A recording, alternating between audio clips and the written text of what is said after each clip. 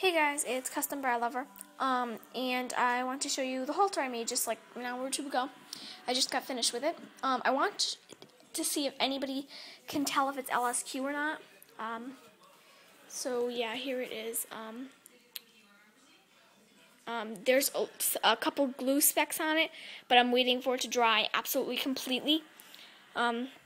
It's dry, but it's not like I need to still pick some of it off. And I made the chain because I don't have any more chains. And I made the lead rope and the halter and everything. This is what the underside looks like. If you can see it. And shoot. No.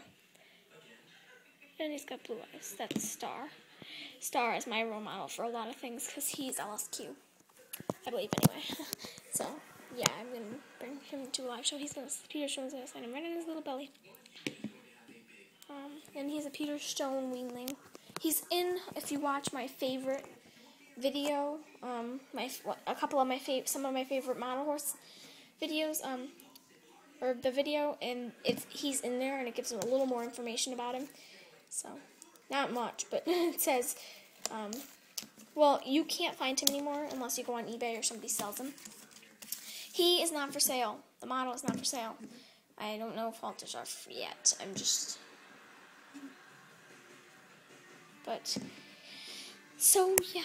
I really wanted to, make a halter, so I made a halter. And this is the stuff that I use.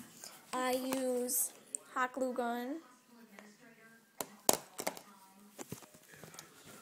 Oh, I put everything back. I use Wright's suede rope and like a couple buckles. There's a little buckles in here. My dad made some copper buckles. There's I make stuff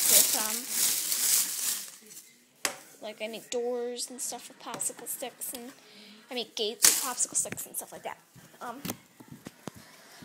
But yeah,